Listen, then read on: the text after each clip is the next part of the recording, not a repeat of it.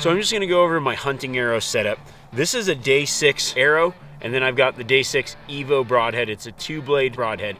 Now, the reason that I really like these arrows is a couple things. Outside of accuracy, these arrows are extremely straight and well matched, but the Day 6 arrows tend to be heavier than a lot of other arrows out there. There's a reason that I like a heavier arrow, and that heavier arrow allows for better penetration.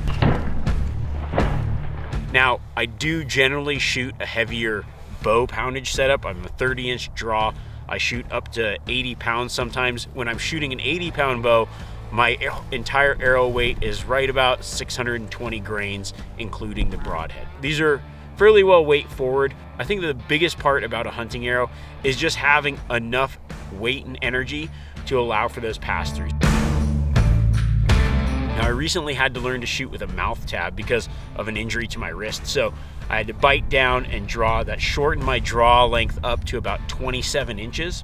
And then also that means that it shortened my arrow and the total arrow weight. I was still shooting this heavier arrow, and I still got pass-throughs on everything I shot this year. That arrow blew through.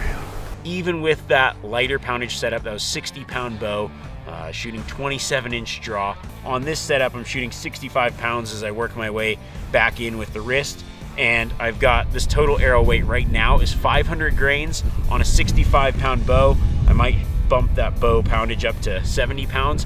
I really like this setup, especially for Western big game hunting, larger animals like elk and moose. You really need that good penetration with the heavier arrow setup. And the Day 6 arrows have that perfect combination.